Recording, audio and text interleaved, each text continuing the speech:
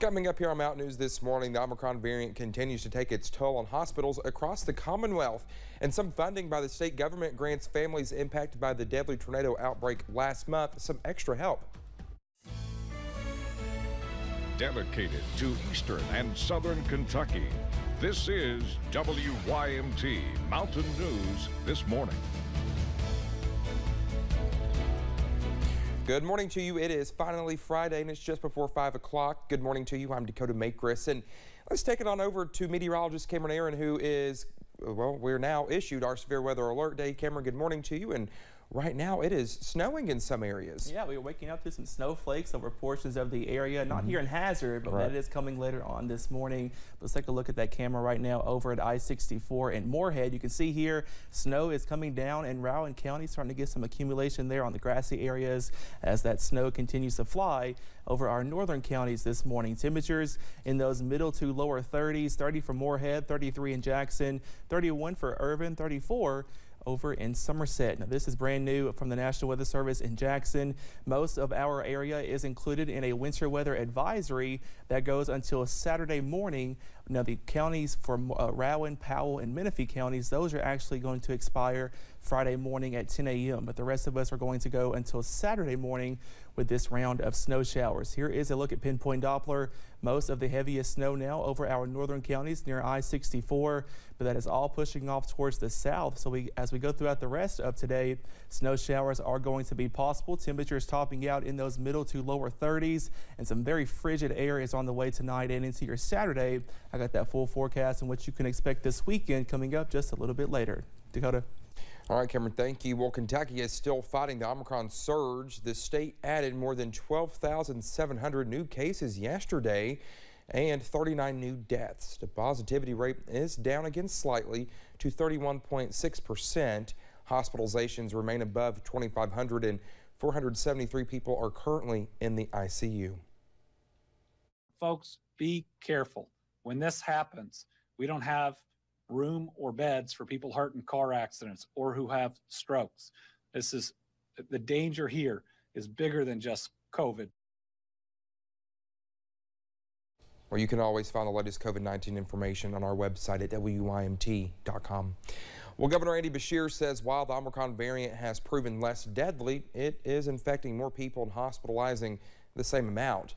Patients are filling up ICUs too. Right now, less than 100 adult ICU beds are available across the Commonwealth. But some encouraging news is the variant seems to have peaked and will hopefully soon go down. If we follow the trends that others are, if this week is higher than last week, then next week we truly believe will be lower. Now, even if it's lower, it's still going to be too high. So we got to ride the dip a couple weeks, but we hope that it descends as fast as it ascended. Well, the other concerning news, hospitalizations across the state are near the record numbers like we saw last summer when Delta peaked.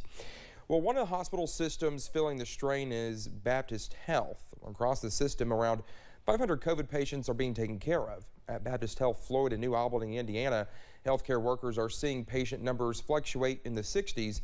And as the data has shown in the past, most of their patients are unvaccinated. About 80 to 85% of our patients are unvaccinated that are coming into the hospital. So while Omicron may be, infecting people that have been vaccinated, we're not seeing those patients in the hospital. Doctors are also seeing staffing shortages impacting their workplaces with burnout. Kentucky lawmakers are taking aim at reversing the state's chronically high rates for child abuse and neglect. Legislation to bolster prevention efforts won approval Wednesday from the Senate Health and Welfare Committee, sending it to the full Senate. A key portion of the measure would expand family preservation services to work with families when children are considered at moderate risk of being removed from the home. The goal is the early intervention will head off potential abuse or neglect. Kentucky's top-ranking state House Democrat has announced she will not be seeking re-election this year. State Representative Joni Jenkins says she will not stand in the way of a person of color being elected in her newly redrawn Louisville area district. She says black people make up nearly 50% of the voting age population.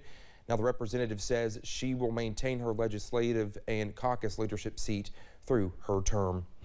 Well, the Owsley County Superintendent says he plans to retire later this year.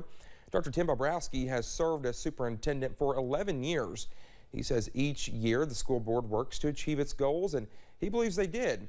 We asked him what his message is to his successor. You have to be committed.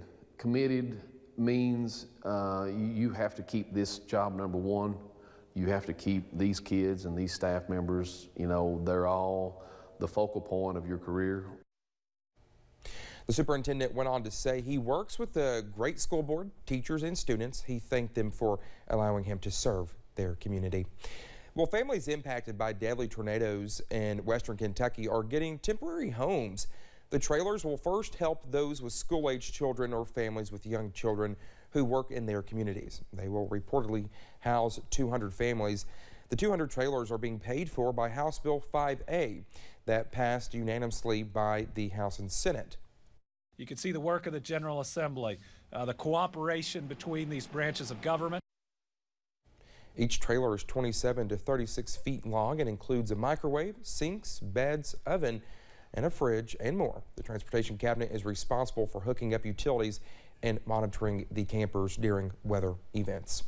Well, thank you so very much for getting your Friday morning started with us. Coming up next, space experts try to uncover the secrets behind an energetic object in outer space. Scattered snow showers are likely today. I got all the details on how much you can expect coming up.